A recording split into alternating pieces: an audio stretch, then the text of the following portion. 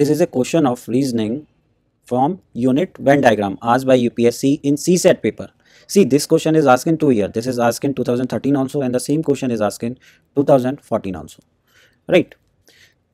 तो previous year के questions भी कई बार repeat होते हैं UPSC में. So we should always solve the previous year questions. Okay.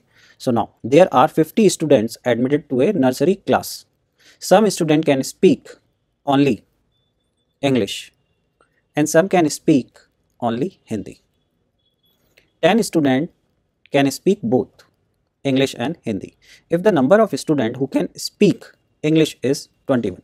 So let's make a Venn diagram, right? So this circle is representing who are speaking English and this circle is representing who are speaking Hindi, right?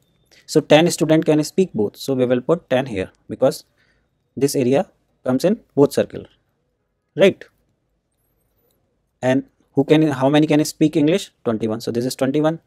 This whole circle is 21. 10 are here. So the remaining here will be 21 minus 10. So this will be 11. So this 11 is representing what? It is representing number of students who can speak only English, right? And what they have given, the total number of students are 50, right? So this is 11, this is 10. So total, right? So this, suppose this is A, right? So this will be 11 plus 10 plus A. So this will be total number of students. So this is given. How many students are there? 50. So this will be how much?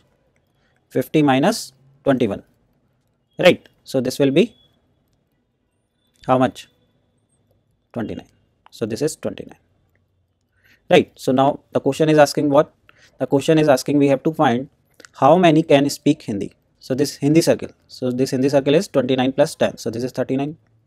How many can speak only Hindi? Only Hindi will be this much. So this 29 is speaking only Hindi. And how many can speak only English? So only English is 11. So the answer is option D. So this is the answer, right? See, sequence matter here, right? So you have to keep in proper sequence. Okay, so this was very easy question. So from option also you can easily do it. Let's suppose you got 11. So 11 is here, right? And this is the last thing they are asking. So you can directly take without even calculating. Okay, so that smartness is altogether a different thing. But first of all, we should know the concept, like how we will solve. Okay.